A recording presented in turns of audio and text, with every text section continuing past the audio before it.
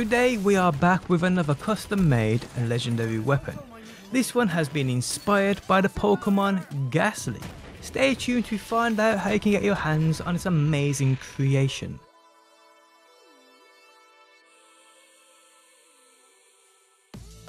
How's it going, guys? My name's DPJ and today I bring you another BR3 video. If you do enjoy it, leaving a like really helps out, and subscribe if you do want to see more. Also, before we go any further, for all your gaming needs, no matter the platform you play it on, at amazing prices and incredible weekly deals, check out G2A, linked within the video description.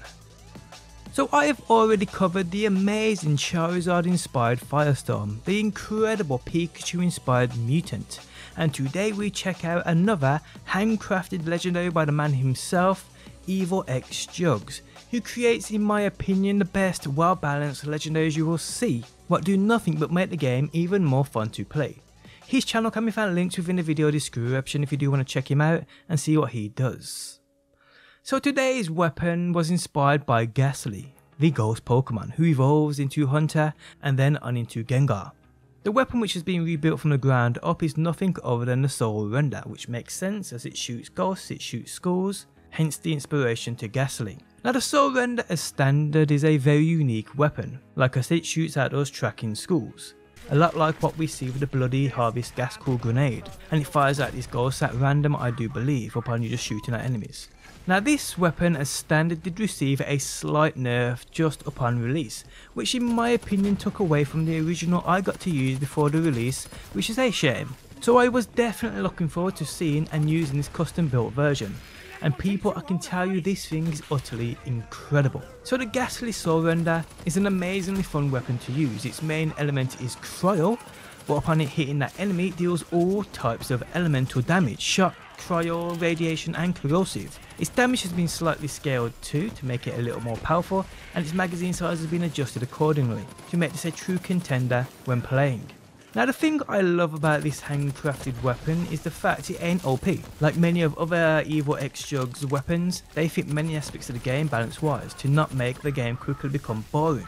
Yes, it does great damage and it deals all elemental types, but it doesn't make you invincible, and in most cases you have to be smart with the ammo while using this thing because it burns through the ammo quite quickly, and you can become easily carried away with this thing because it is that good.